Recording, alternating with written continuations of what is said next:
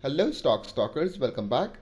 In today's video, let's analyze some potential stocks. But before that, let's have a quick look on the indexes. Firstly, let's analyze ADX market index. I'm on the weekly chart. It means we are looking at the higher time frame.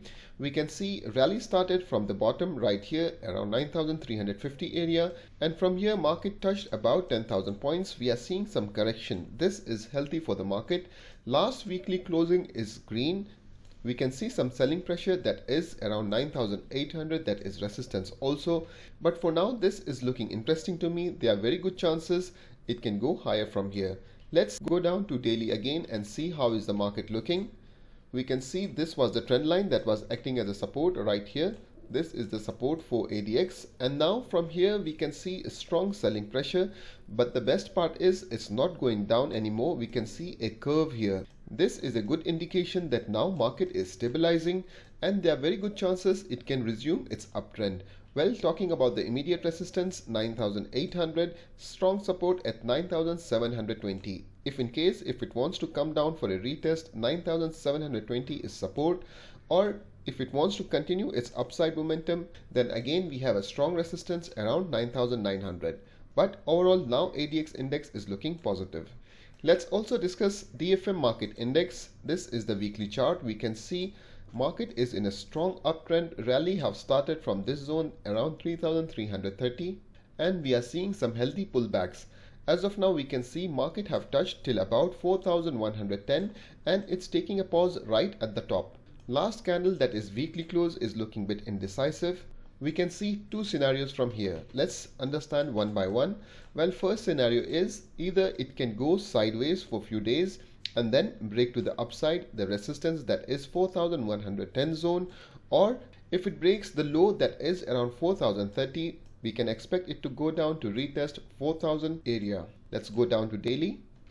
And let me delete this one. We can see it have taken a support right near the previous resistance. This was previously a resistance. When market tried to cross 4,090 points, we saw strong selling pressure or rejection. And we also saw a fake breakdown with this red candle. Very next day market recovered and now it's again in the safe zone. For now, we want to see immediate cross of this area that is 4,110 so that we can expect upside momentum from here. Overall, DFM market index is also very bullish. And now let's check out some stocks. This is the daily chart of Emirates NBD Bank. We know 17.10 is strong resistance. We are seeing a powerful candle that pierced through this zone. For now, it's taking support around 16.30 area.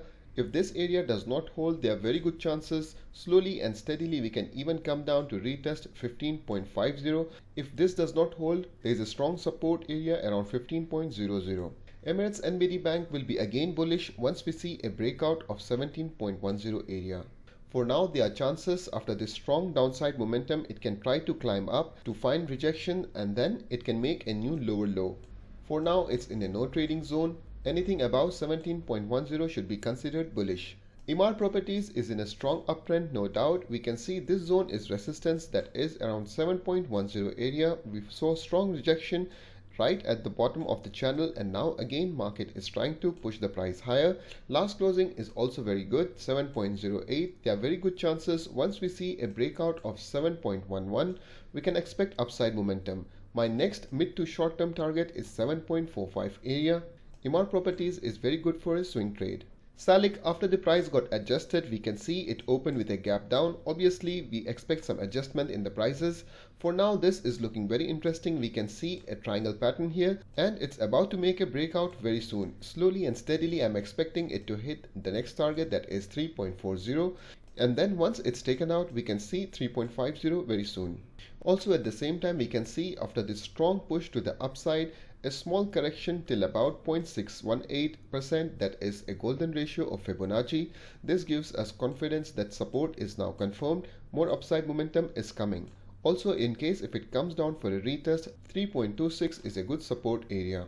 Taaleem is also looking very interesting, but before I proceed on this stock, if you are new to this channel, subscribe for regular updates on Dubai and Abu Dhabi stock market. And if you would like to have more detailed analysis, my live trades, how I enter and exit the trades, and more educational content, then you may join my membership. Let's get back to Taaleem. We can see as of now it's stuck within this range. This is the resistance zone. Resistance stands at 4.25 area. It's trying to cross, it's getting rejected. Support is at 4.10. So what we do is we just wait for a breakout. Either it breaks this resistance that is 4.25 to take positions, or if it comes down at a support, if you want to have a quick entry and exit, you may wait for a candle close here with a bullish momentum, and then you can target 4.25. I personally do not like to trade a stock that is stuck within the range, purely because if you're trying to buy right in the middle, it may go up, which will be in your favor obviously, but there are good chances it can also come down to retest the support zone, and in case if support is not holding, this can give losses. So Talim can be in your stocking list. Once it breaks the resistance, you can pull the triggers. Ajman Bank is still in a safe zone. We can see last candle is bit negative. We can see some selling pressure. However, once it breaks 2.45, I would be interested to buy. Next target 2.50 and then 2.65 respectively. Till the time it's about 2.33 area, this is still considered to be safe and bullish.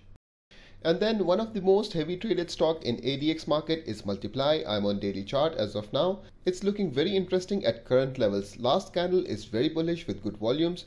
Immediate resistance for now stands at 4.00. Once this is taken out, there are very good chances it will hit 4.15 very soon. Or scenario B, it can hit the resistance that is 4.00 again and come back for a retest, spend some time within this chart pattern, and then we expect a breakout. Strong support is in this zone that is 3.70 to 3.77 area. Overall, Multiply is also positive. Q Holding is also traded with good volumes in ADX market. As of now, it's at a very interesting zone. We are seeing for the last 10 to 15 days, it's just going sideways, and now it's getting ready for a breakout. This can be a good indication. If it breaks out coming week, there are good chances we can see 4.00. And in case if it still finds resistance here, it can come down to retest the support area that is 3.60. But looking at Friday's candle, there are very good chances if it opens with a gap up, it may start its rally to the upside. Borouge is still not performing well despite they have announced dividends. Price is just going sideways. We are not seeing any good momentum so far. Strong resistance at 2.77. Once this is taken out, there are good chances it may continue upside. Your next target should be 2.82 area. But mind you, after the dividends, price will be adjusted and it may open with a big gap down. So if your intention is to gain from dividends, this is a good price to enter. So in case if you see buying pressure, you can benefit through the price and through the dividends as well. Strong support at 2.72 area. ADNOC distribution, so far nothing interesting. We can see it's in a strong downtrend. We are just seeing it's facing resistance right at the trend line. I was expecting a good bounce with good volumes right near 3.90. That is a support area. We can see previously it took a strong bounce from this zone. I wanted to buy this stock for a swing trade. Unfortunately, it did not give us good buying setup here, so no entries. For now, it's looking very bearish. It broke the support. It have come back to retest the same zone that was previously a support, now acting as a resistance. So this is in a no trading zone as of now. RAC Properties is looking a bit weaker. Last closing is at 1.16. Mind you, this is a strong support area that is between 1.13 to 1.15. If this support does not hold, it can even come down till about 1.05. But if we see a good bullish candle close above 1.21, there are good chances it can resume its uptrend. As I mentioned earlier, next target should be around 1.30. Overall trend is still intact, it's to the upside, but now we want to see bulls flexing their muscles so that we can get some confirmation. At the same time, we have a history. Whenever RAC Properties makes a move, it spends so many days for correction. Again, we saw a big move, correction, and then we are seeing a similar kind of reaction. So hopefully this is the calm before the storm arrives. That's it guys for now. If you like this video, if it was helpful, do not forget to smash that like button for me. Thanks for watching. Keep stalking.